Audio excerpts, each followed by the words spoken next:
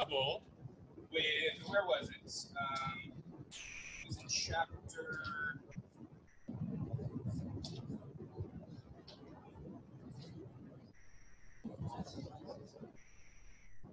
All right, perfect. So, in chapter 9, right? So in chapter 9, we were looking at the squeezy oligopoly, right? And you know, we figured out what this C point was in terms of we have to double the slope of the demand curve, and then you know graph it from that same starting point, right? And you know, it's like when you lock your car. What's going on, Dom? What's the secret? Do I need to separate it?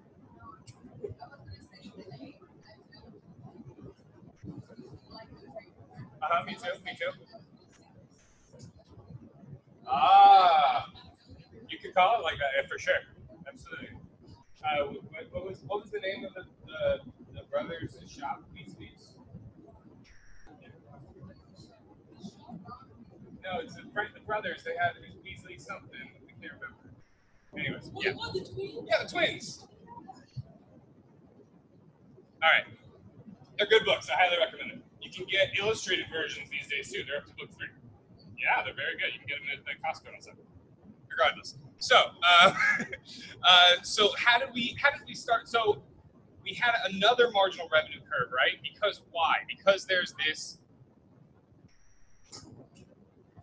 What is it? Weasley's Wizard Weezer. That's quite the tongue twister.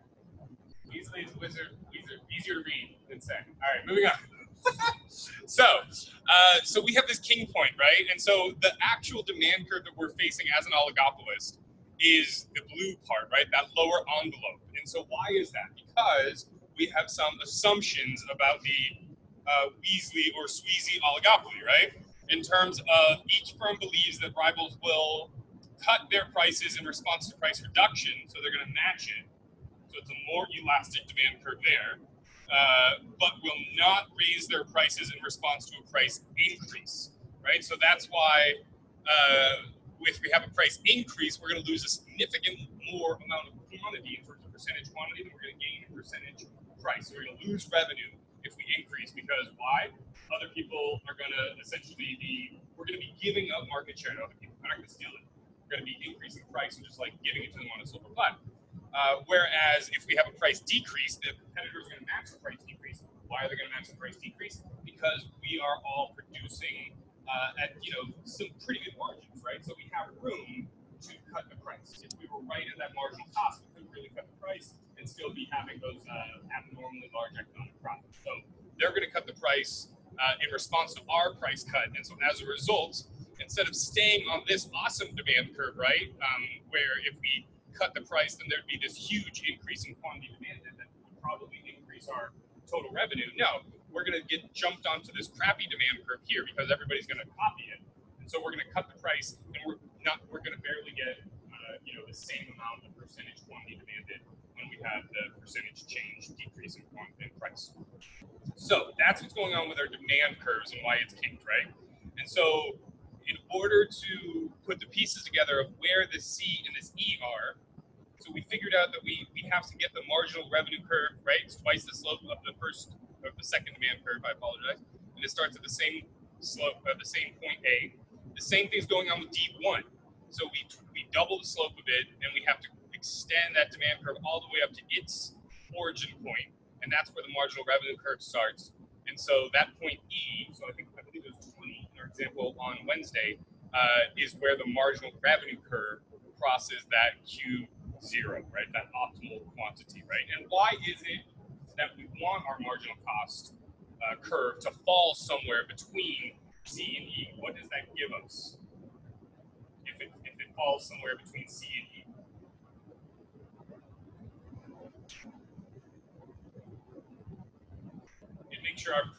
Make sure our profit optimizing quantity is at that kink point. Yes, so it's our profit maximization because we always produce where our marginal revenue crosses our marginal cost, right? So what if my marginal cost curve were instead, MC3, or MC2, rather. Then we're always going to produce where the marginal revenue equals the marginal cost, because that's our profit maximizing. So this is our Q naught star. We go up here because we would never charge that price. We always go up to the demand curve, because our demand curve is what? Also known as our willingness to pay, right? So why would we charge less than our willingness to pay? That's just bad business. So we're going to charge this amount, right, which is less than the P0. And so as a result, even though this is profit maximizing for our current marginal costs, it's not profit maximizing, relative to the rest of the industry. So, if we were able to cut our marginal costs somehow, right? Exactly. Or actually, it would be that our marginal costs are too low, right? So this is kind of a weird situation where our marginal costs are too low, and we're going to be producing too much. And so this just has to do with the law of supply and demand, right? In terms of when you produce a lot of a particular product, the price is going to go down, right? Why? Because why is the price up here in the first place? Artificial scarcity. De Beers has done this amazing thing in the last 100+ years of monopolizing all the diamond production and generating this whole notion that diamond is forever and it's part of this romantic thing. I mean, that is 100% implanted marketing tools. Even the notion that how much of a man's salary should be spent on an engagement ring, or a person's salary, to be politically correct, right? How much of a person's salary should be, right? Do you guys know? It's 1 month. It's total bullshit that they made up. Doesn't come from anywhere.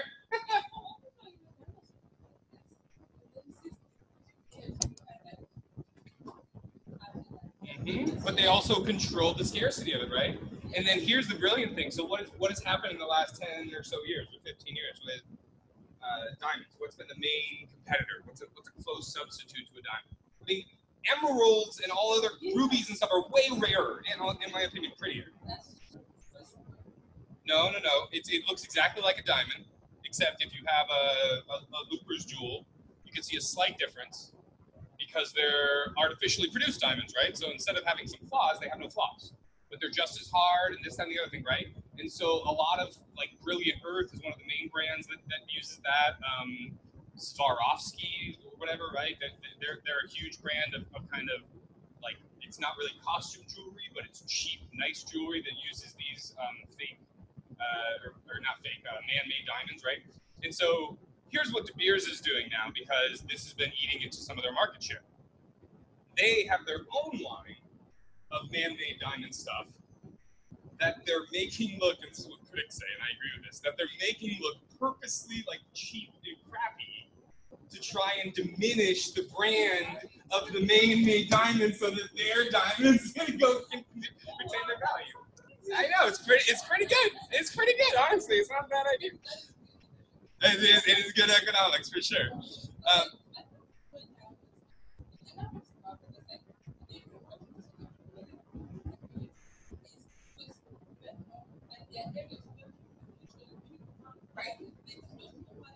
Right.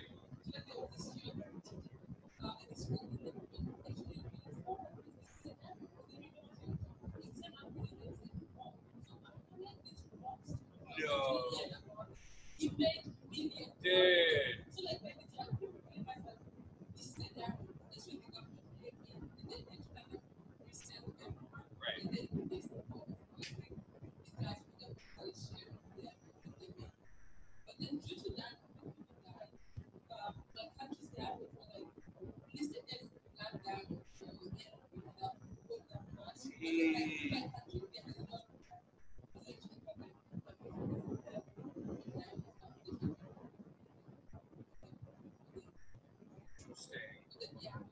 So you have a treasure map and you need someone to finance the expedition. I'm kidding.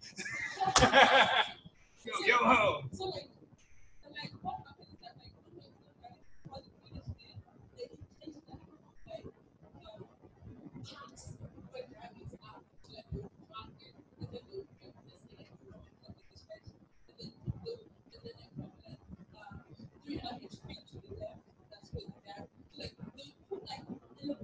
Landmarks. Wow.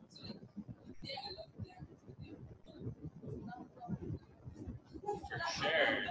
Okay, so two things so the first thing is there's a very seminal article that I want to mention, and I will also put this as an announcement out to everybody. But it's known as AJR 2001, Asimoglu, Johnson, and Robinson 2001, and it's about institutions, and it's specifically about colonial settler mortality rate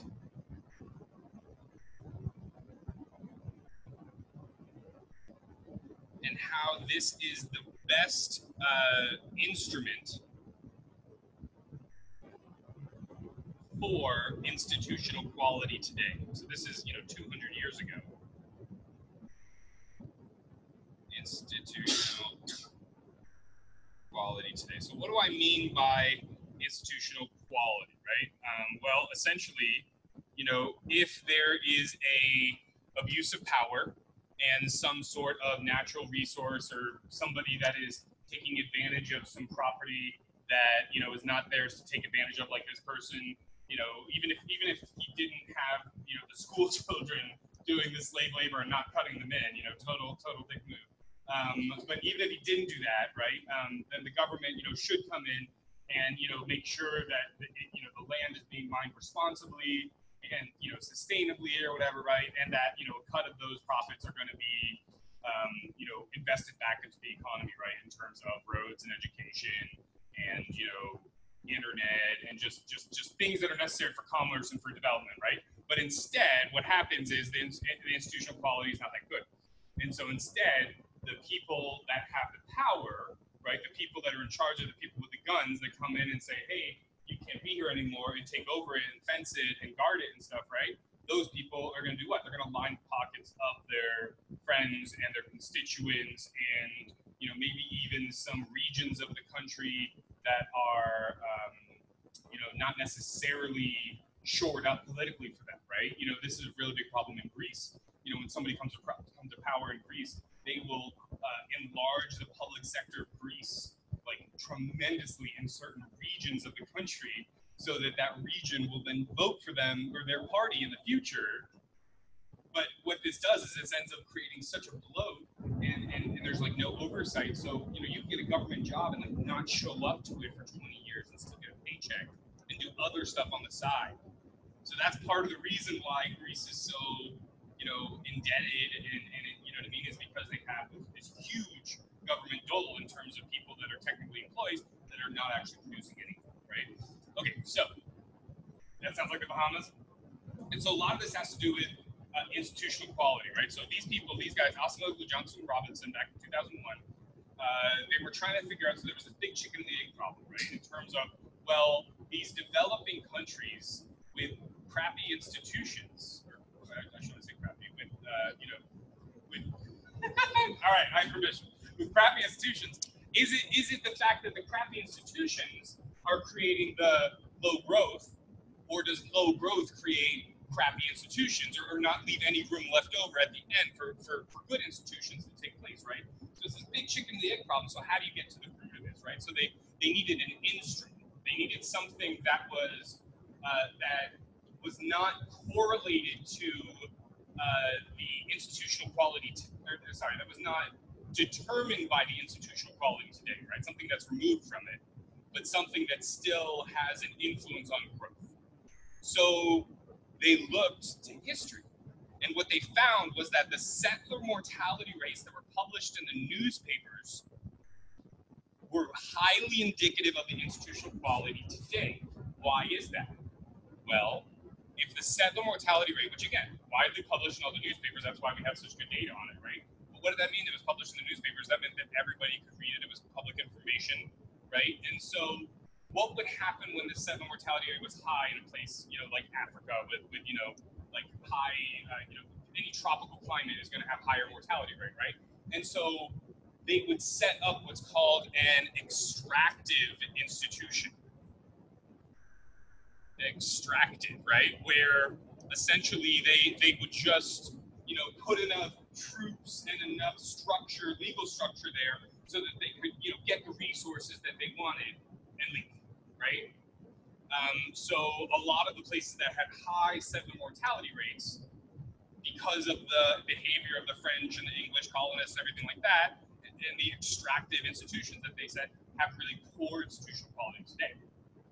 Whereas the places with low settler mortality rates, right, they would go and they would, and I'm trying to think of the name that they used, but they would essentially copy, the English or French institutions over to those, right, when the settler mortality rate was low, because they wanted to live there. So what, if you want to live there, then you're going to want, similar rule of law, similar court system, similar education system for your kids, right?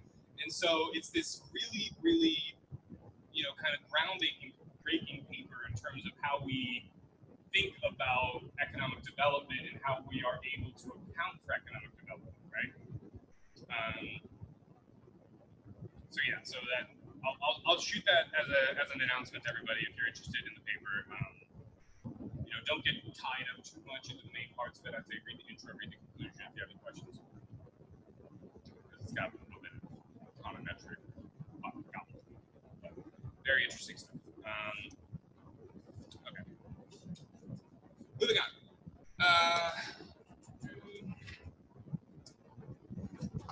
So what question was that again? If we were, I see, number one.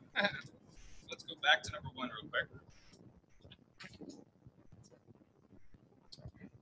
So this is chapter 9, page 295, number 1 in the question section. And so let's go ahead and just graph it out. Just tilt that a little bit, straighten it out. And so this is all by tens. 90, 100, 10. And this is levels.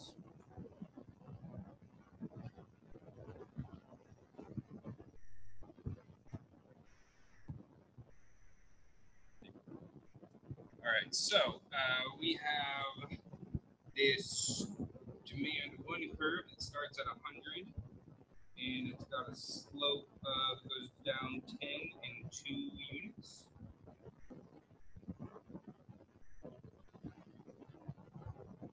Is that right?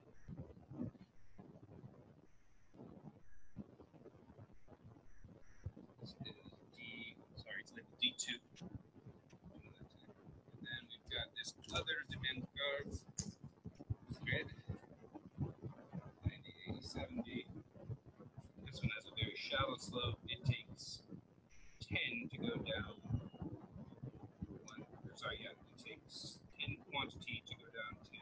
So I guess that's what 70.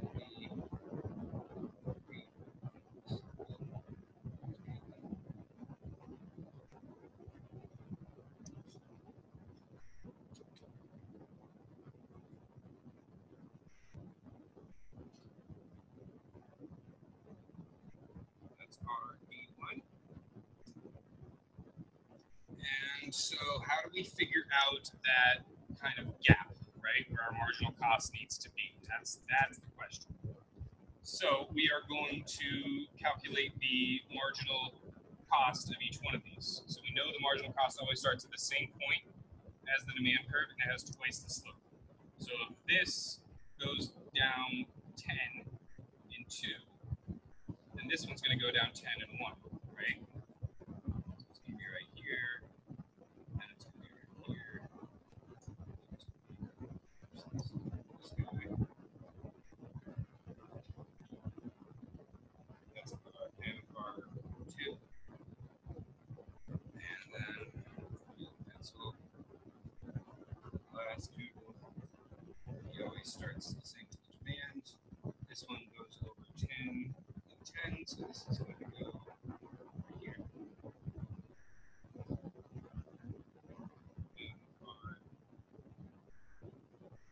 So, how do we know which one to use for which part of it, right? Well, we know that the demand curve that we're going to use is going to be the lower demand curve, right? And so we just pick the marginal revenue that's associated with that demand. So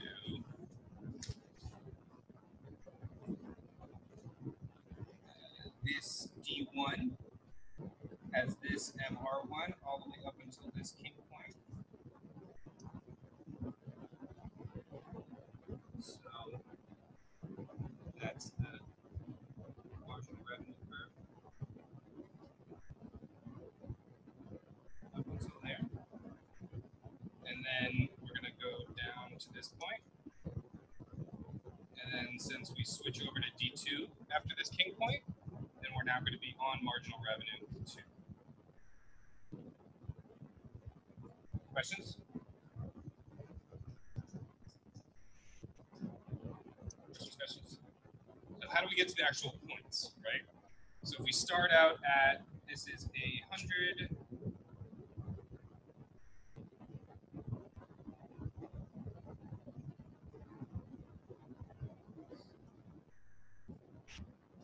and this is 10.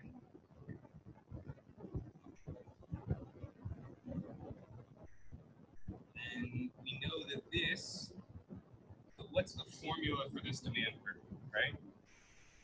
This would be, y equals 100 minus, what's the rise over run here? It goes down 10 in 2, right? So it's going to be minus 10 over 2, 5 times 1. Instead of y, it's price. We'll just assume y because it's just a bigger. So the marginal revenue curve just has twice the slope of this. So it's going to be y equals 100 minus 10 times q. So we can just put in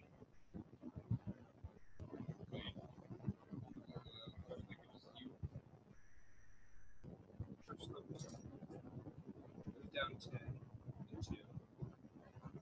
So this one goes down 8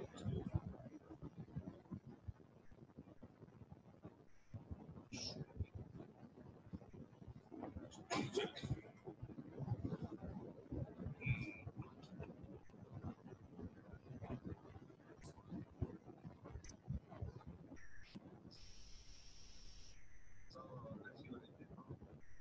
The slope is actually, this question is done. So I thought that the slope crossed right here, but it didn't. It crosses above that. It doesn't cross 90 and 2. The next point that it really crosses, this is what I should be using to calculate the slope, is the 10 and the 60, right? So if it goes from 100 and 0 to 10 and 60, then the slope's going to be negative 2/3. No. Gee, your brain's not on today, man. So we go down 40, then we go over 10. Negative 4. All right. Thank you, G. So we go down 40 and over 10. So we can't use this point anymore because it's not accurate. We have to go all the way to the stupid kink point, right? At 60 and 10.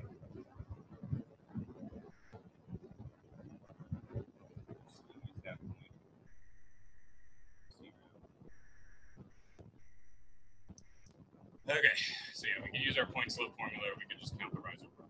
So we end up with negative 4, which makes way more sense than that this ends up being, instead of negative 10, it's negative 8, right? Because it's just twice the slope of the demand curve. So since the demand curve is negative 4q, that's the slope of the demand curve, then the marginal revenue curve down here, right, is going to have a slope of negative 8q. So negative 8. And how do we find this point? Well, we're just going to plug 10 in to Q, right? So y equals 100 minus 8 times 10 is going to give us 20.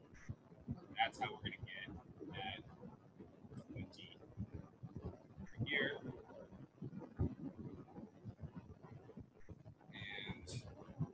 I'm going to go up to this other marginal revenue amount. So how did we figure out this marginal revenue amount? And of course, in a perfect world, this is a straight line. So how do we figure out this marginal revenue line? Well, we have to do the same process, right? So what's the equation for the demand curve? It's going to be y equals 70 minus, and this one, it goes down 10 in 10, so it's just a demand of 1, right? 70 minus Q. That's our demand curve. And so then our marginal revenue curve is going to be 70 minus 2Q. So if we plug in 10 there, 70 minus 2 times 10, 70 minus 20, it's going to be equal to 50. So that's how we get 50 and 20. That's how we get the range, exactly. Right? So if we don't have a marginal cost that falls between that range, so when it falls between that range, let's use this light tip. Okay, so when it falls between that range, then like, you just go, it doesn't affect the price, right? Because the marginal revenue, marginal cost rule only impacts the quantity star anyway, right? Right down.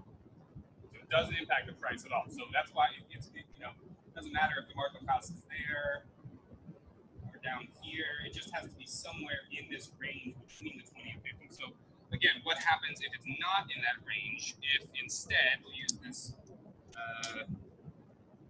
green for it, right? What if it's really, really high?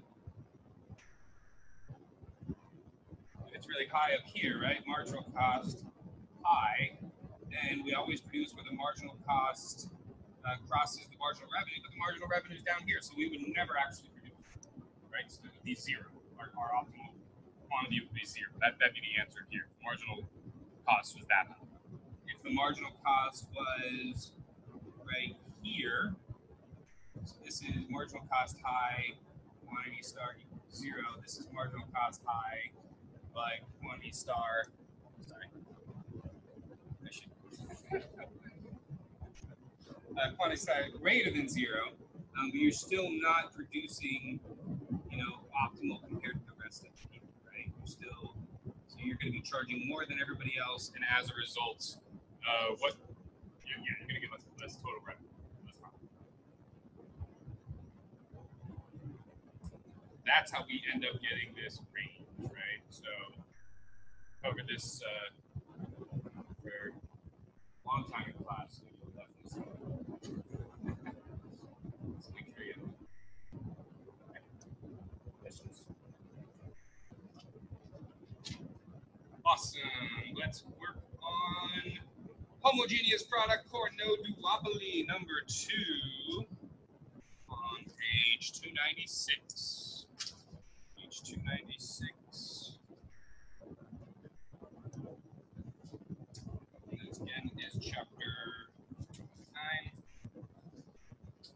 It's number 2. All right, so we are told the inverse demand of a homogeneous product for no duopoly is price is equal to 200 minus. Oh, we already did this one. Yada yada yada. All right. We only have D left, correct?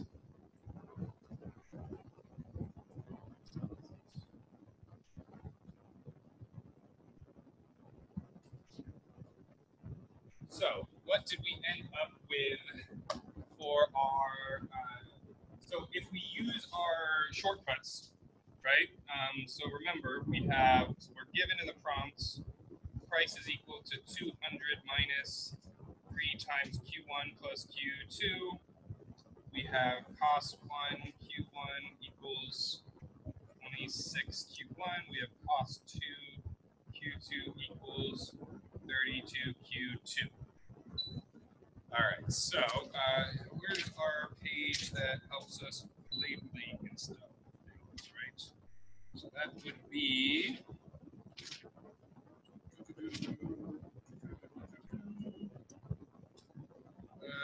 277.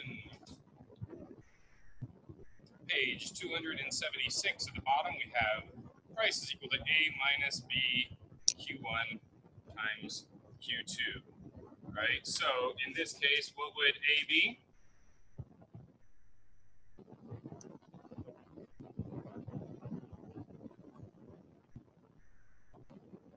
B is equal to -3. G is the only one with his brain turned on today.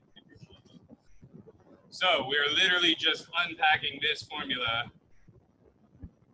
as P equals A minus B, right, times Q1 plus Q2. It's going to be the same every time. Questions? Okay. And then we have on the top of page 277, we've got the marginal revenue of 1 is equal to A minus B Q1 minus 2B A minus B Q2 minus 2B Q1. So again, for those of you that don't want to learn the calculus, the book doesn't make you.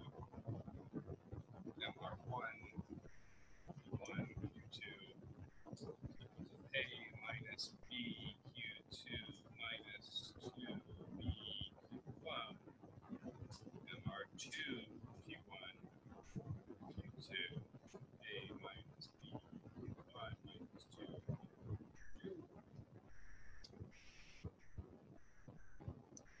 So, and then it even gives us the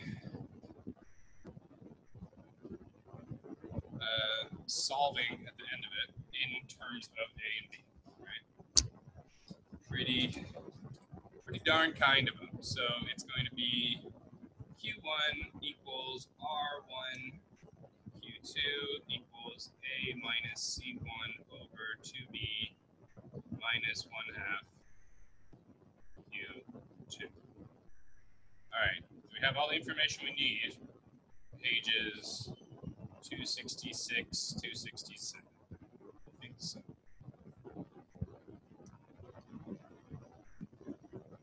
Let's go back to the end of the chapter. So again, we're asked what's the profit each firm earns, but I mean, we're going to do the reaction functions by doing this really simple way, right? So I'll use my blue pen. I like it. So we have the A part, and our reaction function Q1 equals R1 Q2 is equal to what? It's equal to 200 minus 26 over 2 times 3 minus 1/2 Q2. So simplifying this a little bit, this is 174 divided by 6.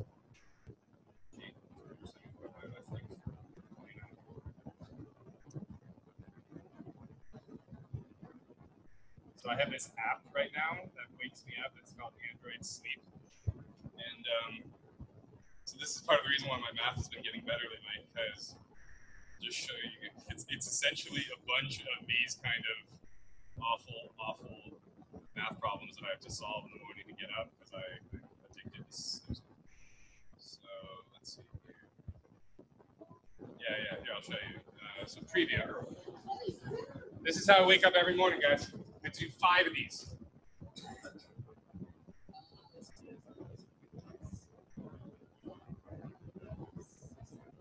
Exactly. So you have to end up memorizing all these, and it wakes me up, guys. It's not the best way to wake up. Nope. Although I thought about having a calculator downstairs, because that would also wake me up. So some mornings, if I'm getting pissed off and I can't do it right, then at least I'll get up and walk downstairs, and then I'll use the calculator, right? Anyways, sorry. So, just throw it, just turn it off. All right, so that's what we got for the first one. And then our second one, Q2 equals R2 of Q1 is equal to, and so this is just the opposite of the other one, right? So it's A minus C2 over 2B minus 1 half Q1. And so this is going to be 200 minus 32 divided by 6 minus 1 half Q1 and 28. It's cheating if you remember. No. You must come in with an open mind every time. Okay, so that's how we use the formulas, right? So you don't need to derive it each time. So how do we calculate the equilibrium market price, right? So this is what they're going to do in response to that other person's quantity. And if that is what they're going to do in response to this person's quantity, then how do we solve for the equilibrium price? What do you say? Correct. We put them together and solve for the unknown. So we're going to take this one, and set equal to each other, right? Because it's two equations, two unknowns. One fun time. All right. So Q1 equals 29 minus 1 half Q2. Q2 equals, I guess didn't see. That's why you didn't. Q2 equals 28 minus 1 half 1. So what am I going to do? Easiest way probably be, I was thinking of bringing, let's just substitute this in. Let's just substitute. So Q1 equals 29 minus 1 half, big brackets, 28 minus 1 half Q1.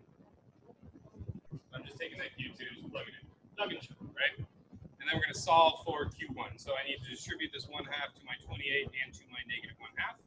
So this is going to be 29 minus 14 plus 1 quarter Q1.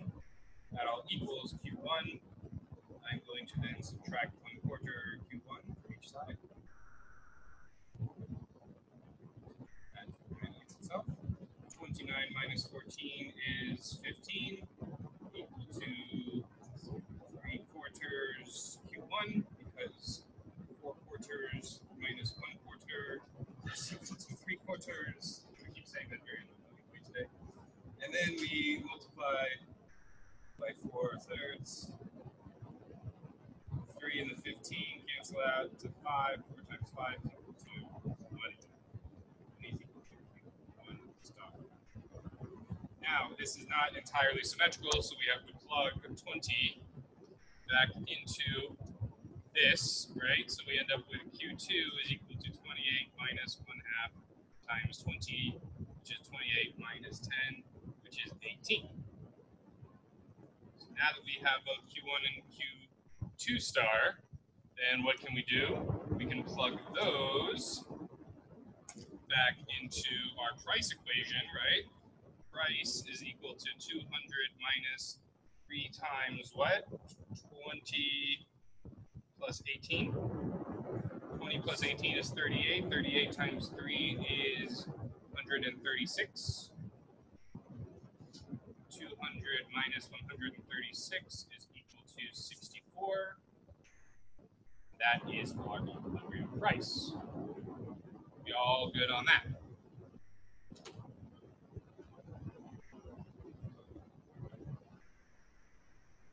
You can also have this bit. Of course.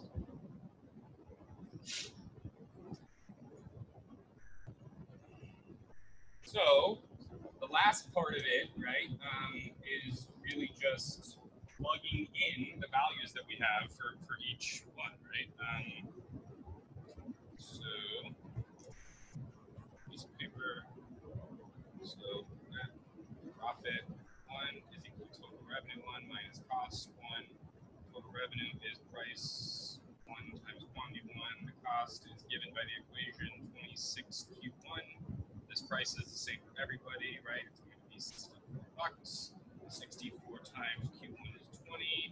minus 26 times 20 ends up being 64 minus 26 times 20, which is 38 times 20, which is 760.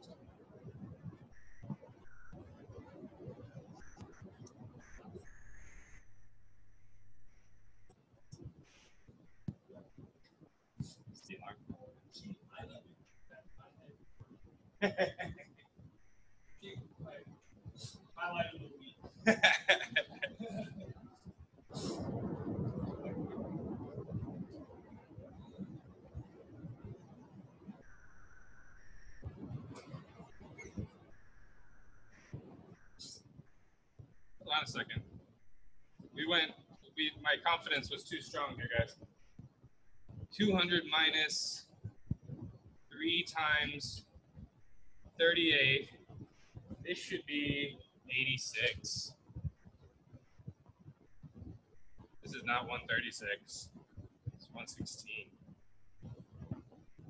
I guess I should be offering extra credit if you guys correct me, right? And so the price is actually 86. And so then as a result, this is, instead of 64, this is 86, right? And then 86 minus 26 is 60. So it ends up being much easier math. And it ends up being, yeah, sorry about that. If you got it here, you'll get it. Should have been working off the answer key.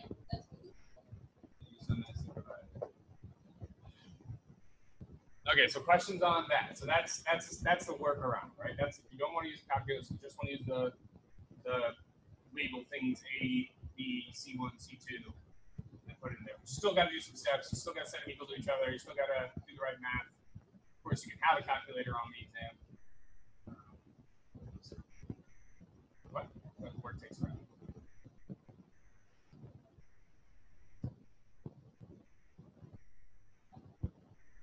I think what I'll do is I'll make these words.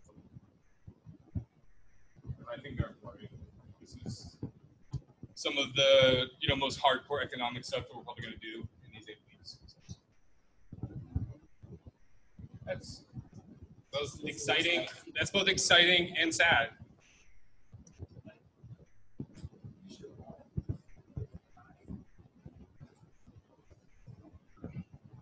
So why don't we just take let's talk about the rest of the semester, right? Since we are so behind. We are behind.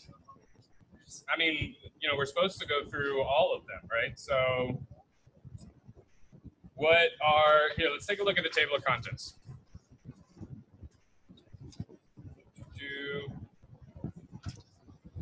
So we are getting through chapter 9 right now, right? We got through our Corno oligopoly. I'm going to skip ISO profit curves. We will work on changes in marginal cost, the 2 other types of oligopolies in class on Wednesday. But then, yeah, we've got a lot of things that we're supposed to be covering, right? So I think this is really important to get through in terms of how to discuss more advanced games, right? Because what's the nature of reality? It's not as if you make a pricing decision once and you never have to deal with the consequences of it or whatever, right? So there's actually more infinitely repeated games in terms of the kind of situations that we're in, right? So I definitely want to cover this topic in. Yeah, we'll start this on Monday and finish this on Wednesday. And I'd like to also get to, I think we'll probably stop at chapter 11. So pricing strategies with market surplus. So we won't be able to get to chapter 12, 13, or 14. I know, sad stuff. But those weren't as mathy as these ones, so that's fine. We want to stick to the mathy one. That's good stuff, right? All right. So, but yeah, that should make things a little bit less stressful in terms of the final. And yeah, I'm giving the online class the option to double weight their final, or yeah, if they. So I'm gonna like calculate the grades with the final and the midterm as normal, and then also with the final as 40%, because like I said, you guys did better on the midterm than me. I'm just gonna calculate it both ways and see what grade's better. Your midterm it didn't count, but no, I'm kidding. I'm going to calculate your grades two ways. I'm going to calculate it once as normal with 20% to the midterm, 20% to the final, and I'm going to calculate it once with the final as 40% weighted. So say you just hit the final out of the park, and you only got a B or something on the midterm. Everybody did well in the midterm. So your final will bring your grade up more. Does that make sense? And your midterm won't. So the points that you might have lost on the midterm, right? Because it's 20%. So say you got 80%, you lost 4 points total when you midterm from your final grade. So, but if you get a 90% on your final, then I guess you lost 4 points total on your grade too. But yeah, I'll just calculate it both ways. And so whichever way is higher, I'll take that grade. You too. I'll see you on Wednesday.